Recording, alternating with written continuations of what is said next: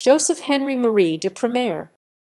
Joseph Henri Marie de Prémare 17 July 1666 17 September 1736 was a Jesuit missionary to China.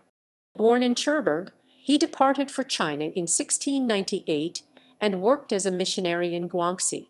In 1724, after the Yongzheng Emperor virtually banned Christianity over the Chinese Rites controversy, he was confined with his colleagues in Guangzhou and later banished to Macau, where he died. His Notitia linguae sinicae, written in 1736 and first published in 1831, was the first important Chinese language grammar in a European language. His letters can be found in the Lettres édifiantes et curieuses de Chine series. Father Du Halde is among the missionaries who furnished Jean-Baptiste Du Halde with the material for his Description de la Chine, Paris, 1735. Among his contributions were translations from the Book of Documents Du Halde, Roman II, 298, 8 odes of the classic of poetry Roman II, 308, and the first translation into a European language of a Chinese drama, The Orphan of Zhao Roman III, 341, titled L'Orphelin de la Maison de Tchao.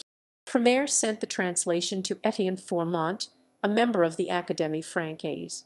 However, the play came into the possession of Father Du Halde instead, who published it in his Description Géographique, historique, chronologique, politique et physique de l'Empire de la Chine et de la Tartarie Chinois in 1735, although he had no permission from Prémare or Fourmont to do so. Prémare's translation inspired Voltaire's 1753 tragedy L'Orphelin de la Chine. Du Prémare's writings also include a defense of figurism proposed by Joachim Bouvet, which held that the doctrines of Christianity were mystically embodied in the Chinese classics. Works: Joseph Henri Prémare, translated by J.G. Bridgman, 1847. The Notitia linguae sinicae of Prémare, printed at the Office of Chinese Repository, p. 303. Retrieved 2011-5-15.